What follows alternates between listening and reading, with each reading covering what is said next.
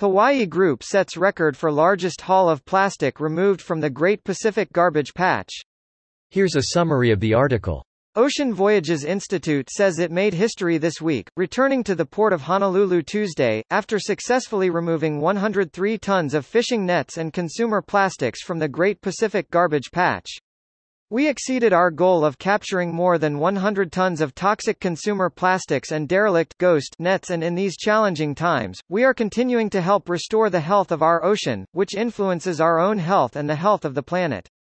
Known as the Ghost Net Buster, Mary Crowley is renowned for developing effective methods to remove significant amounts of plastics out of the ocean, including 48 tons of plastics during 2 ocean cleanup voyages in 2019, including one that scooped up nets that had trapped garbage around the Hawaiian Islands.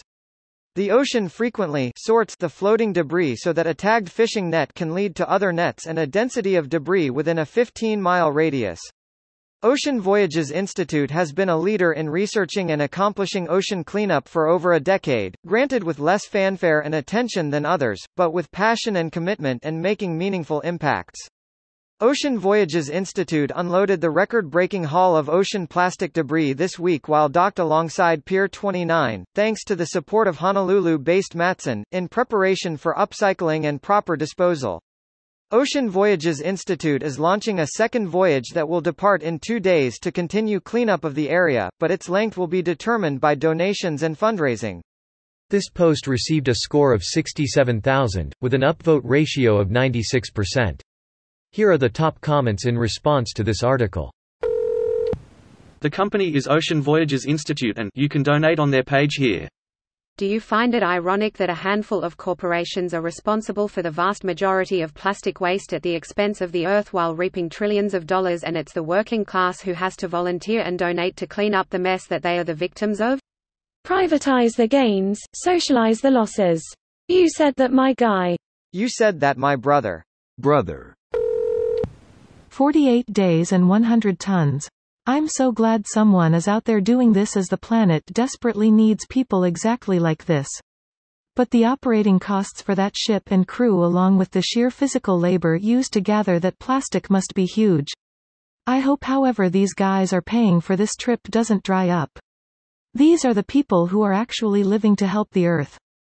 Props to them. Let's hope it continues and they actually do expand like he says. Can we donate to these people? The company is Ocean Voyages Institute and you can donate on their page here. I'd like to see some millionaires and famous folk line up with their checkbooks out. More likely to happen if they were considered a non-profit, so that donors can get tax write-offs. Edit, they are. Ocean Voyages Institute is a 501(c)(3) non-profit organization founded in 1979 by a group of international sailors, educators, and conservationists with a mission of teaching maritime arts and sciences and preserving the world's oceans. Quote, I did commercial fishing for 2 years. It's really sad to see how much garbage gets thrown into the ocean. All trashed line. All garbage. All damaged or unusual gear that was taking up space, oil, broken engine parts. Pretty much anything you didn't want on board. It's lawless out there. Who's gonna stop you? I wonder if it would be more effective to create a financial reward for bringing in old gear. Pay $X ton of old gear, etc., so fishermen make more money by bringing it back than dumping it.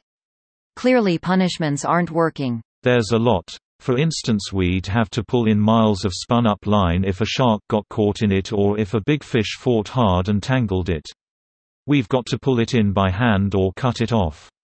It takes up time we could be using to get to the next fish before a shark gets to it or it gets cooked by the sun. So it's easier just to cut it and leave it and move on. That's incredibly fucked up. Those nets just float around killing 1,000s more fish and wildlife. People want tuna and don't care how it's done. This video was automatically created by Reddit to speech. The article and comments in this video were selected from Reddit according to their upvotes, and any paraphrasing was performed by smmry.com, without any human intervention.